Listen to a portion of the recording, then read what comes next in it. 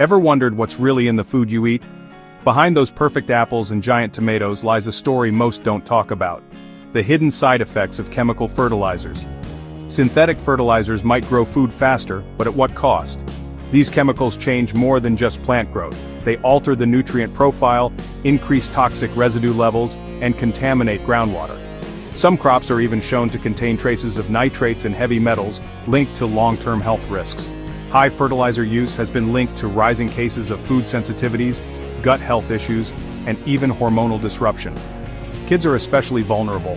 What looks like a healthy fruit could be hiding chemical residues affecting development.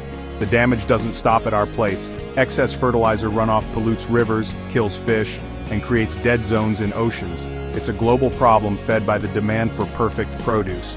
There's a better way. Support organic, grow your own, or just start with awareness.